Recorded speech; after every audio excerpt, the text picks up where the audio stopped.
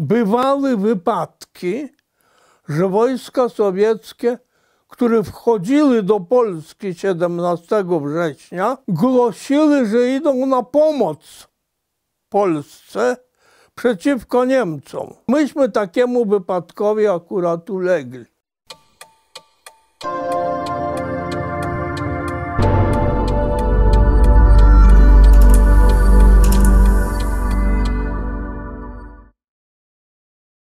Natrafiliśmy na oddział wojskowy, który otrzymał rozkaz: uwaga, nalot!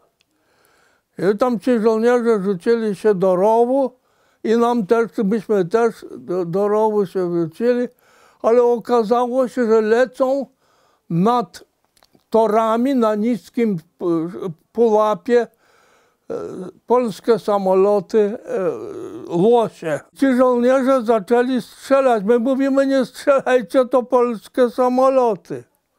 No to nas złapali, że my jesteśmy szpiegami niemieckimi. Takie nastroje były wtedy, że jesteśmy niemieckimi szpiegami. Całe szczęście nadjechał samochód z oficerem wyższego stopnia, już nie pamiętam, czy to był podpułkownik, czy major, w każdym bądź razie starszym oficerem, i ten potwierdził, że to rzeczywiście polskie, a ci żołnierze nawet nie bardzo się orientowali. Doczekaliśmy się do 17 września, to już niedługo było, otrzymaliśmy wiadomość, że wkroczyły sowieckie wojska na teren Polski.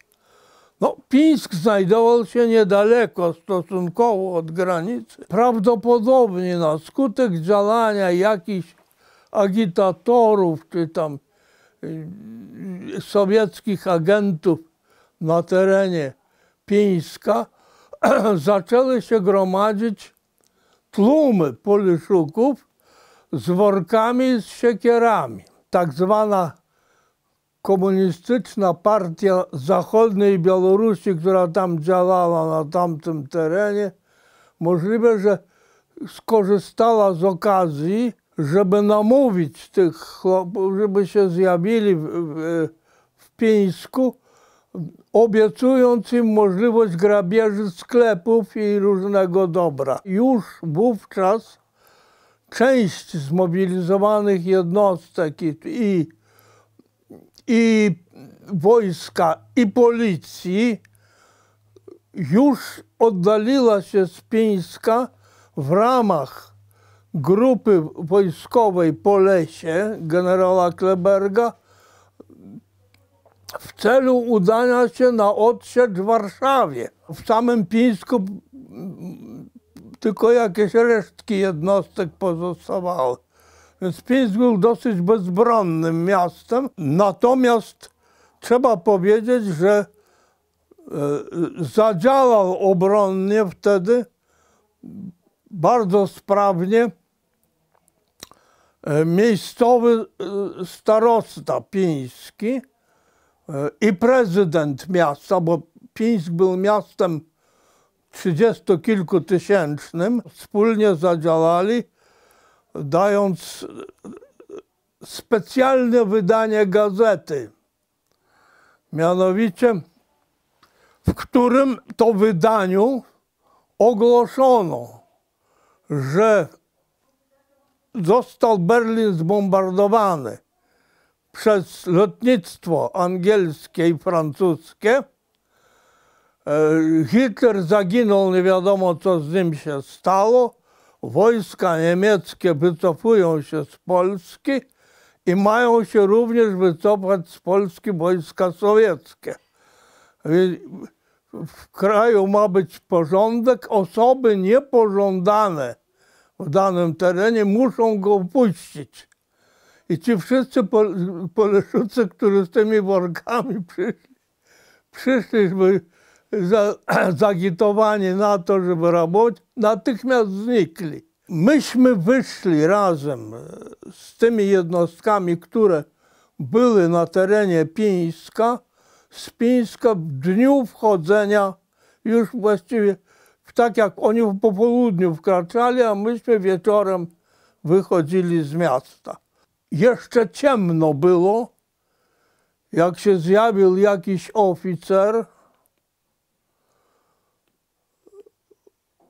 i z osobnikami w mundurach niepolskich i powiedział, że jesteśmy tutaj z sowieckimi oddziałami i wobec tego musimy poddać się ich rozkazom, takie jakie zapadną. Dramatyczną okoliczności poddawania się sowieckim oddziałom wynikały z rozkazu Rydza, który 17 września 1939 roku wydał rozkaz, że z Sowietami nie wojujemy, chyba że zostaniemy napadnięci, to wtedy się bronimy. Bywały wypadki, że wojska sowieckie, które wchodziły do Polski 17 września, głosiły, że idą na pomoc Polsce przeciwko Niemcom. I żeby z nimi nie wojować, bo razem będziemy wojowali z Niemcami. Tylko po to, żeby rozbroić i uniemożliwić jakąkolwiek obronę. Takie wypadki się zdarzały i nie były pojedyncze. I myśmy takiemu wypadkowi akurat ulegli. Zostaliśmy zupełnie ze snu porwani i wzięci do sowieckiej niewoli. Zapędzono nas najpierw do jakichś stodół, gdzieśmy po drodze nocowali, a potem w Brześciu do dworca głównego, tej hali, tych parę tysięcy ludzi wziętych do niewoli trzymali. To odbywało się niby w takiej dosyć pokojowej atmosferze, czyli przychodzili jacyś tam agitatorzy i opowiadali, że słuchajcie, to my tylko na chwilę was zatrzymujemy, spiszemy wszystkie dane, kto co jest i wszystkich puszczamy wolno, bo my tutaj nie jesteśmy agresorami, my wszystkich puszczamy wolno. No i prowadzili agitację taką, jak to będzie bardzo dobrze, jak będą Sowiety, jak to im się powodzi. Któryś z naszych żołnierzy mówi, no słuchaj, do tego wojskowego, jakiegoś oficera sowieckiego, u nich wprawdzie nie było oficerów, tylko to się nazywało komandujący sostaw, ale nie oficerowie, broń Boże, bo oficerowie to byli carscy i ich się mordowało. A on mówi, to jak u was tak się dobrze powodzi, to dlaczego ty w prezentowych butach chodzisz? No więc on mówi, no to wojna, to na wojnę tak. A on mówi, jaka wojna? Przecież tu żadnej wojny nie ma. Co to opowiada za bajki? Na to jakiś soldacik, który tam był sowiecki, chciał się pochwalić, że u nich jest bardzo dobrze i powiada, a u nas na bazarze даже i guś można kupić. I u nas na bazarze można nawet gęś kupić, jak ktoś chce. Jaki dobrobyt u nas tutaj panuje. No to się roześmieli wszyscy ci żołnierze. Uznaliśmy, że to nie wygląda wszystko optymistycznie, tak jak oni to przedstawiali. I wobec tego, doczekawszy ciemności, myśmy przystanęli przy drzwiach, korzystając z tego, że strażnik był odwrócony, to myśmy poza jego plecami przeszli i za tym skrzydłem tych drzwi żeśmy się schowali i czekaliśmy na to, jak będzie wyglądała zmiana tych.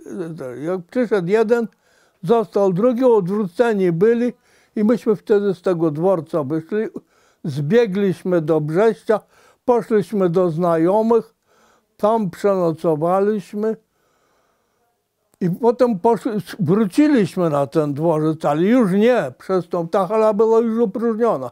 Okazuje się, że tych jeńców wcale nie wypuścili, tylko wszystkich załadowali na wagony i gdzieś wywieźli, nie wiadomo gdzie. Myśmy wrócili do Pińska, do wuja i zaczęliśmy się zastanawiać, co robić w tej sytuacji. Wuj był zagrożony, ponieważ był w carskiej armii, był oficerem carskiej armii, więc poza tym brał udział w wojnie 20 roku przeciwko bolszewikom, o czym było wiadomo wszystkim.